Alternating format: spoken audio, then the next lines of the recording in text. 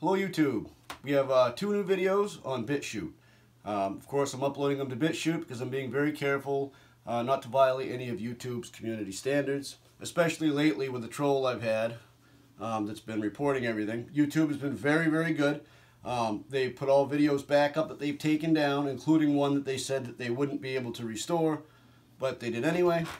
Over here on BitChute, we've got, these are the 2 new videos. One of them is about a week old, which is making ammonium nitrate using ammonium hydroxide and O3 gas. This new one here is bismuth trioxide stars, and that's kind of a neat pyrotechnic video. Also, although a lot of people have asked if they could help fund me and fund my channel. At this point, we really can't do that because I do a lot of pyrotechnic stuff and a lot of explosives and things.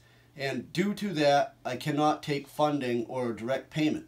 However, BitChute is really hurting for funding, and they actually could be closed if we don't do something. So if people, I would appreciate it if people would actually help fund BitChute. Sign up to BitChute, follow me here because this is where I'm going to be for the most part for all my good videos.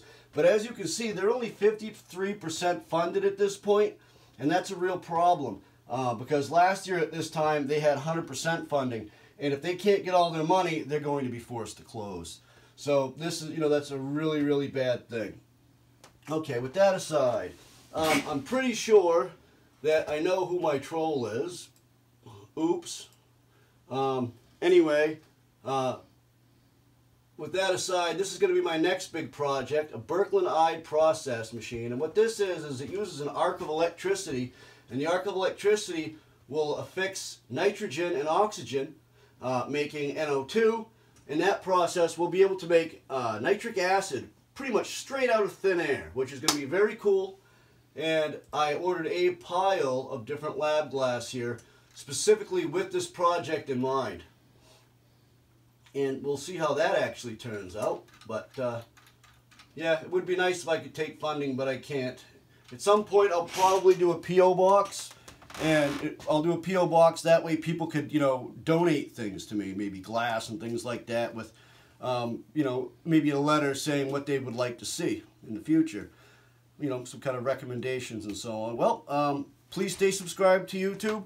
Please follow me over to BitChute. Join here because this is where all the good videos are. And subscribe to me here too. Thanks for watching.